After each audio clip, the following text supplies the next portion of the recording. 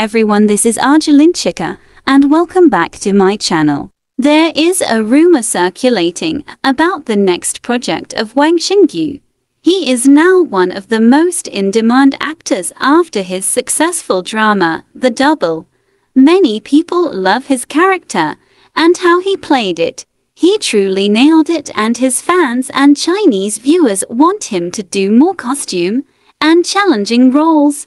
The rumor said that Xingyue and Zhang Jingyi will join hand for the upcoming drama, Flower of Novoland. Flower in Novoland tells the story of the blind princess Tilan of Shilu, has been protected in the deep palace since childhood and has developed a lively and cunning character. Unexpectedly, she accidentally made a marriage contract with the warrior Tang Qianzi of Donglu because of an earring. Although they are from different families and have different identities, the two still become a pair of happy enemies. A sudden palace coup took away Tilan's originally happy life and also involved her in a conspiracy. Tilan was unwilling to be manipulated by her fate, so she decided to join forces with Tang Qianzi to solve the mystery behind the palace coup.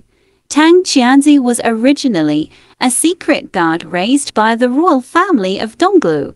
He came to investigate the secrets in the Shilu palace, but in the process of approaching Tilan, he was moved by her perseverance and courage. The two went through disasters and their hearts gradually got closer. Tilan originally wanted to live in seclusion on an island with Tang Qianzi, but a sudden war broke out in Eastland, so the two had to return to Eastland together. In order to put an end to the dark and chaotic world, Tang Qianzi and Tilan resolved crises time and time again, and finally the two of them flew away hand in hand. Wang Xingyue and Zhang Jingyi already stand in a strong foundation in their career.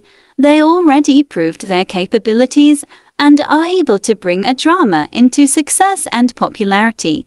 So if the rumor is true, then this team up will be a bang.